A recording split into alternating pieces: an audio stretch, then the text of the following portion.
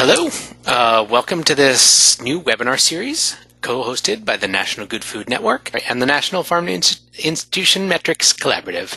I'm joined by Hannah Lighton from Farm to Institution New England and Colleen Matz from the MSU Center for Regional Food Systems, who are helping to facilitate on behalf of the collaborative. So the National Good Food Network, coordinated by the Wallace Center at Windrock International, convenes good food professionals in communities of practice to share best practices, solve problems, and continually re-energize. One of these communities of practice is around farm to institution metrics. The organizations in the National Farm to Institution Metrics Collaborative work across the country to measure and track the impact of the institutional market from producer to buyer. The group started in 2014 and now has 30 members based in 20 states, working at municipal, county, multi-county, state, regional, and national levels. The collaborative holds quarterly calls and occasional in-person meetings, offers opportunities for collaborative partnership, and provides a platform for sharing best practices, foundational metrics terminology, tools, and resources. At the end of the webinar, we'll share some information on how to access resources and information on the collaborative. These monthly 30-minute webinars are designed to provide a national audience of farm to institution practitioners, supporters, and advocates with the tools that they need to measure farm to institution efforts in meaningful ways. Okay, so let me now hand it off to Lilian Brislen. Dr. Brislen is the first executive director of the Food Connection, a local food systems center at the University of Kentucky. Her work focuses on developing farm-to-campus value chains, tracking and evaluating farm-to-campus purchasing initiatives, and growing innovative and sustainable regional value chains that benefit mid-sized farmers. Lily? Thanks, Jeff. Thanks, everyone, for joining today. So this is going to be a whirlwind tour through the 5-year voyage of the University of Kentucky into local procurement. And the goals that I have set out, I think I have this. There we go. So in this next 15-20 minutes, I'm going to share with you our story and how our understanding of local food and our metrics that define local food have evolved.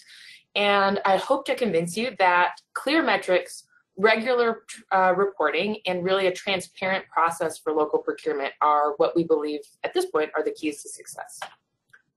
So what's the story of UK dining? 5 years ago, UK, University of Kentucky, moved from self-operating dining to a private service contract for the first time. And when this plan was announced, there was really significant discussion and debate among on and off-campus stakeholders, student groups, faculty groups, community-based organizations that made it apparent that UK and our broader community really care about the role of dining in the land-grant mission and the health of our local food economy.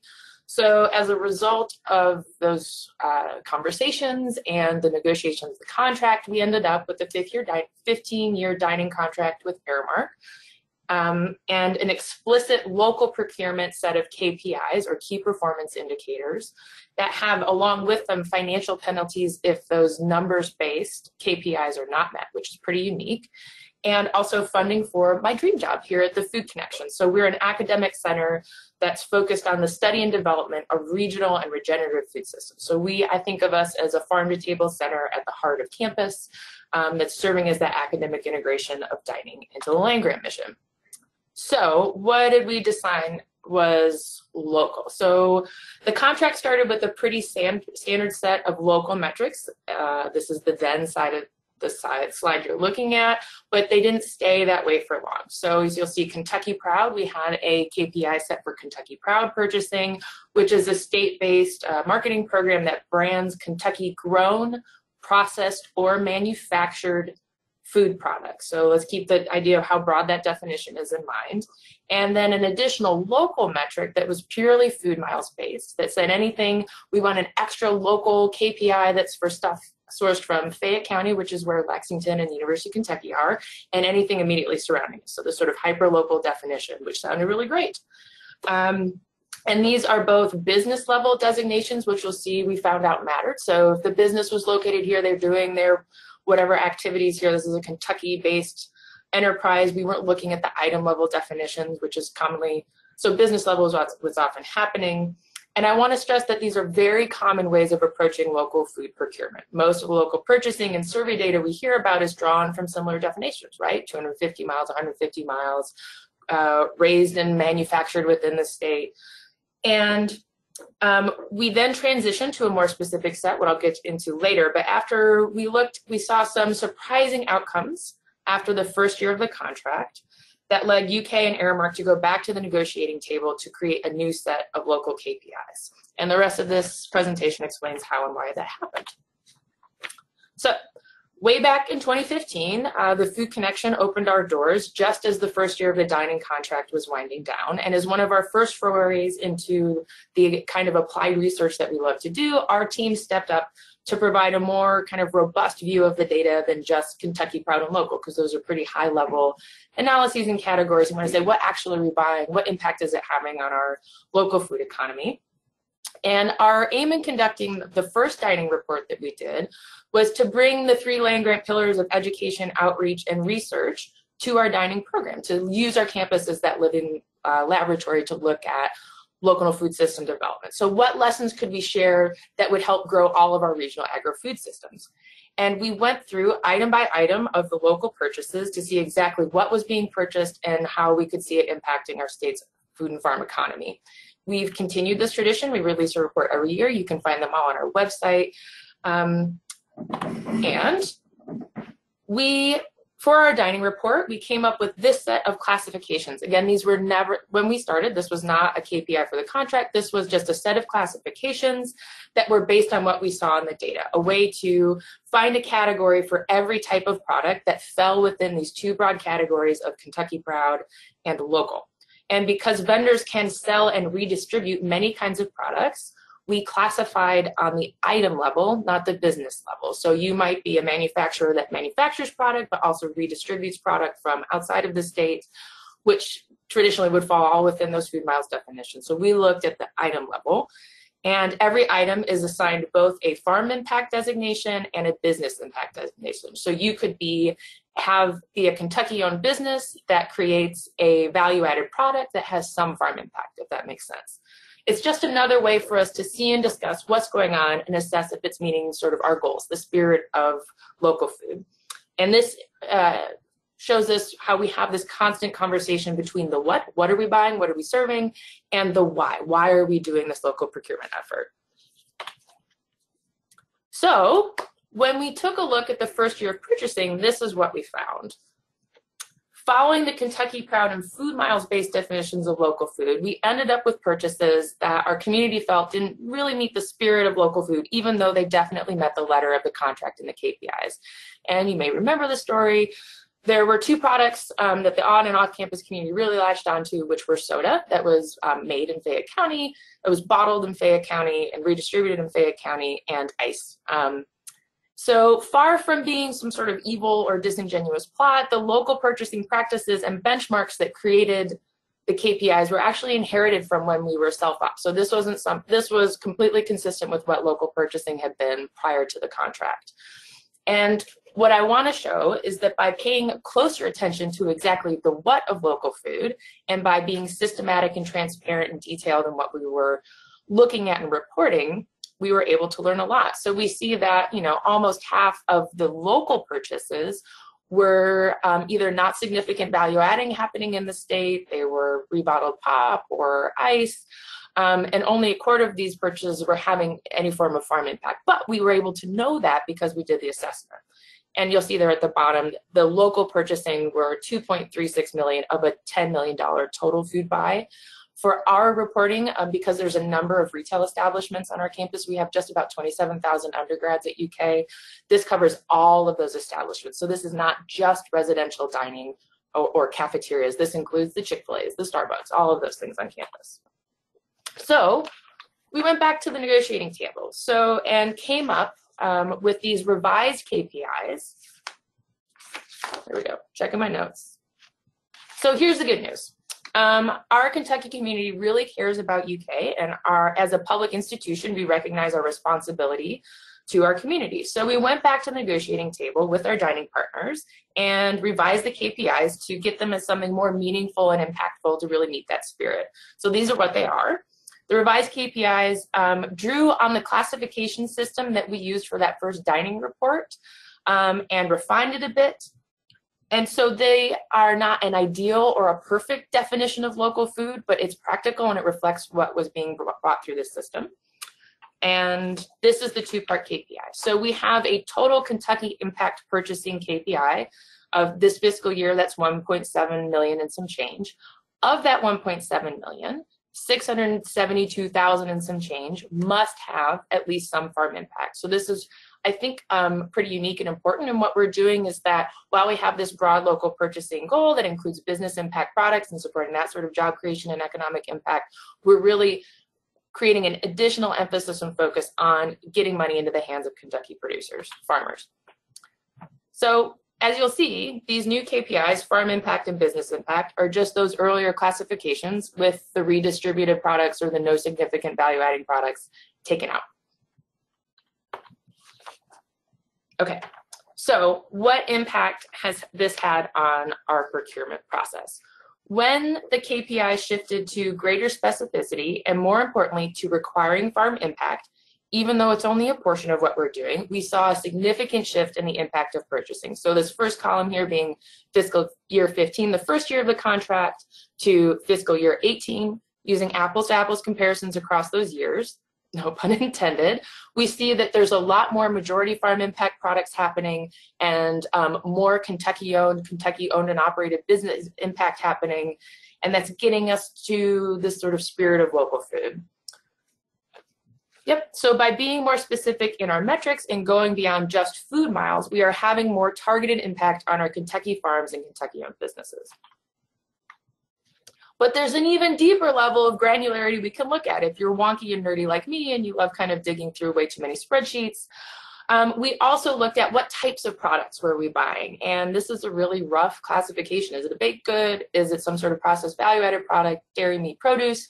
And what we were able to see was that we really weren't doing so great on produce. You know, if we're just saying, oh, we purchased this much, yes, but of what?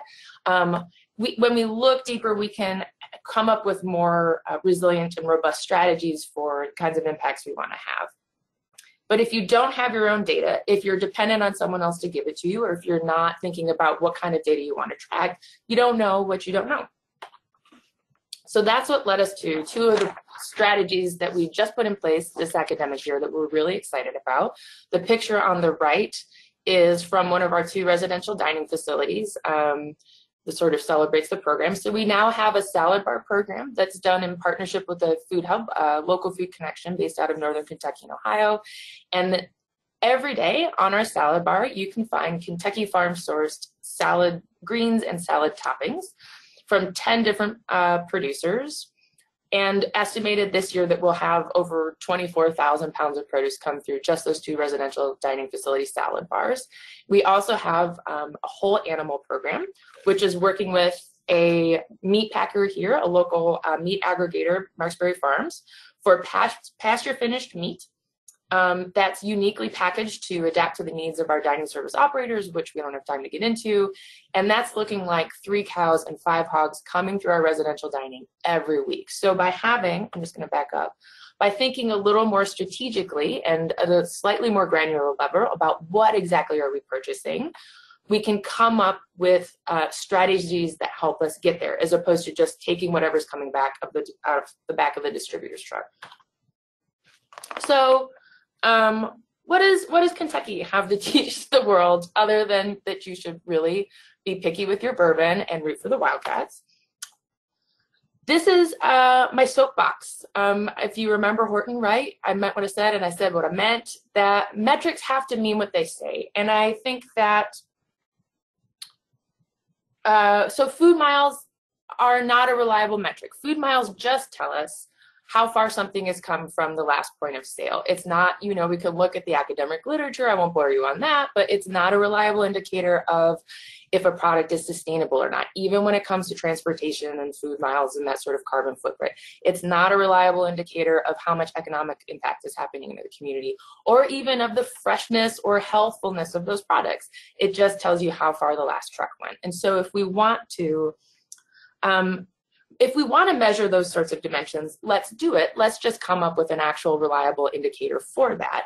And so when we clearly state our goals and capture them in reliable metrics, in our case, those goals were impacting Kentucky farms and Kentucky-owned businesses, we can build effective programs, right? When we know what we're aiming for, we can do a better job.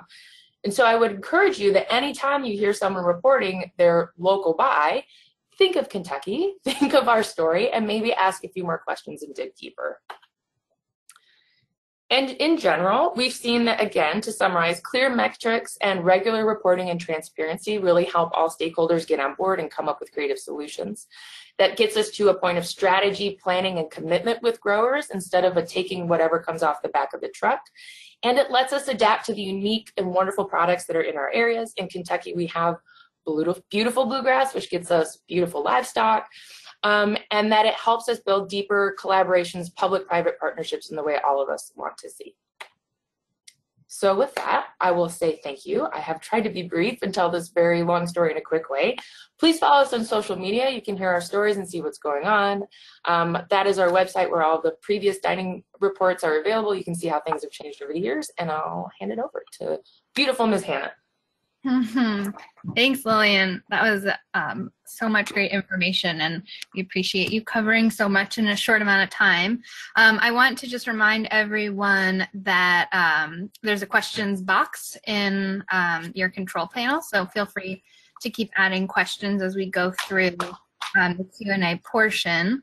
And Lilian, I want to start by asking if you can talk a little bit more about how you communicated with your food service management company or made the case for this work to them, and if there has been any, if there are any bumps along the way that you've learned from, or if they've had to pay any of those penalties. If you can just talk a little bit more about that relationship. Yeah, so there's the Aramark staff here on campus. They're UK dining. We talk about them as UK dining on campus, and we try to make a united front when it comes to any of that work. There's a sustainability manager that's an Aramark employee that really oversees the local dining program as well as their other sustainability efforts. And as this program has evolved, and when we hit the bumps in the road, as you say, after that first year of the contract, we started meeting more regularly. There was more communication about the what and the why, and we now have monthly meetings where instead of just getting all of the purchasing data once at the end of the year, as we were, the Food Connection invested our resources to develop what is now a custom database, although we're hoping to move into some third-party service around this so that we can look every month to say, what are we buying? Are we hitting our targets? What new items are coming on board? What do we want to see more or less of? And so it's become an ongoing conversation, which I think helps all of us learn from each other about what we love about this work. It helps, we often hear that you need an advocate on the inside of whatever institution you're working with. And I do think that's true, but it's on us to build those relationships. And the more we learn about each other's, as our Aramark colleagues learn about the College of Agriculture and those of us who work in food systems, and the more that those of us who work in food systems learn about the world of institutional dining, it's a more effective relationship. So robust communication all the time. I think, they haven't had to pay any penalties. We've been, it's a learning process, and it's just a process of getting better and better. We now have more great stories to tell. We have great examples, and we're working to do that together. And have you found that as you've been able to build this relationship and prove that this is making an impact, that Aramark is interested in replicating the model that UK has with other institutions? Tentatively, yes. I think especially last year was the first full year of the new KPIs. It was a transition process. Large institutions aren't known for turning on a dime. So once the good stories, once the easy to tell stories that were, easy to celebrate came out, I think the light bulb went off of like, oh, wow, this is a great way for all of us to work together. And so they've brought, we've been happy to host a number of regional gatherings. We've seen chefs from around the region come and look at the programs we're doing, taste the food, visit some of the farms, and get that little bit of inspiration. So, I'm hopeful. I think that, which is why this is not an adversarial relationship. We're not waiting around at the end of the year with our hatchet to be like, give us the money. You didn't make we are working together because we all want this to succeed. Because when dining looks good, we look good. Our farmers are happy. This isn't a game, win-lose game. We really want to get to that finish line together. Mm-hmm. And you mentioned that you really like digging into this data. I'm wondering, and we have a question also about the kinds of resources that go into doing this kind of tracking work. Have you had to bring on additional staff or interns or student help?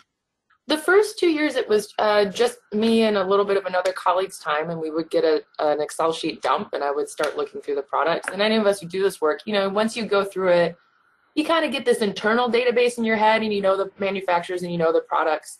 So that was a little bit arduous, but not bad. And now we've automated it a bit so we can do these monthly updates. So their sustainability manager gets the reports from their 2 broadline distributors and the few direct purchases that they have, sends us that database, or sends us that data. I have a 10-hour-a-week graduate assistant that helps me clean that data up and put it into the database we've developed. And then we just run the reports from there. So it's not so bad. I think we hear a lot that other accounts, and not just with Aramark, any number, that their distributors don't want to give them the data, or they can't give them the data. I will say there's a big difference between can't and won't. And it might be a little bit, they haven't done it before, they're not sure what you want, but you can get it. And then once you have it in hand, it's not that bad. Even for as big an account as this is, it's maybe 400 different items. And this is at the granular item level. They're ultimately, we're classifying. And so it's not so bad.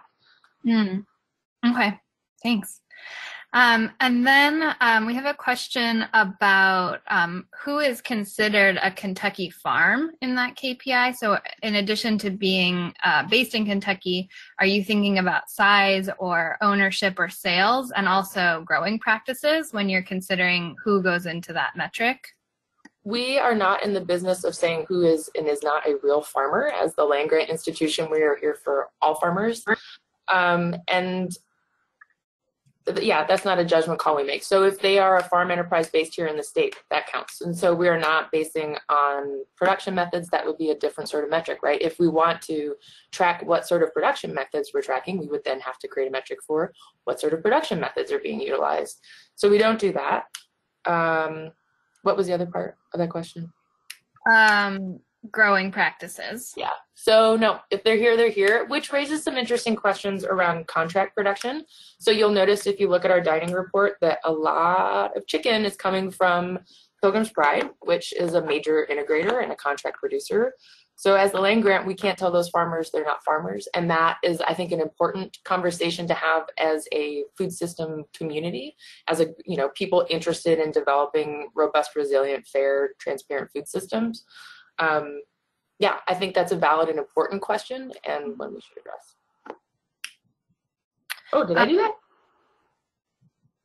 I don't know. Is this something you'd like to share with us? That's one of my backup slides. So if you're wondering, this was in case someone asked how we do a 2-part classification on items. So, a case of tomatoes from a Kentucky farm, that's majority farm impact, Kentucky business impact. We have things like mixed impact value-added products. So broccoli soup, we have a local,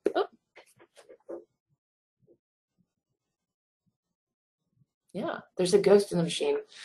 We have a broccoli soup that's made by a Kentucky-based co-packer for our account, but we don't have enough broccoli to supply it all year. So this is some farm impact, because when we have local broccoli, we know it's there. We're talking with the manufacturer that's coming from a Kentucky-owned business. So we get a little bit granular in this way. We're looking at the business and the farm impact, and we can sort the data based on that.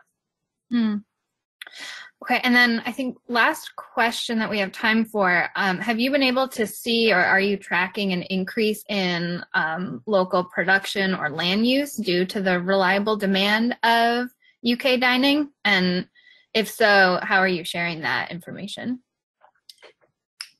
We are not. That is a great question. We know about the producers we work with, that they have added employees or expanded production, especially for that salad bar program. So we know that. We haven't shared in particular, partially because we're really in the first full year of that initiative, but on a broader level, we haven't. And I'd be open and welcome to any suggestions on how to do that in a meaningful way. Okay, great. Unless there are any other questions that anyone wants to drop into the question box, I want to thank you all for joining this webinar in the National Farm to Institution Metrics Collaborative Webinar Series. As Jeff mentioned earlier, the collaborative is made up of leading farm to institution organizations from across the country who come together to share best practices for measuring the impact of the institutional market across the supply chain. You can read more about the collaborative and access a sample of resources from collaborative members by following this link on the screen. And if you have any questions about the collaborative, you can email me at hannah@farmtoinstitution.org. And I'm sure Lilian is also open to answering questions about this webinar, we have one of her resources up on the collaborative page as well. Our May webinar will feature Jeff O'Hara from the USDA Agricultural Marketing Service, who will provide a snapshot of how data collection around local food has advanced in recent years at the national level. He's going to dive into the recently released Census of Agriculture and share a little bit about how the results are improving our understanding of local food markets within the past 5 years. O'Hara will also identify some of the trends in local food market activity that are not currently being captured by existing federal government statistics. And we'll be sharing the exact date. It'll be in late May, and the link to registration when we follow up with you all after this webinar. So thank you again for joining, and we hope to see you on the next webinar.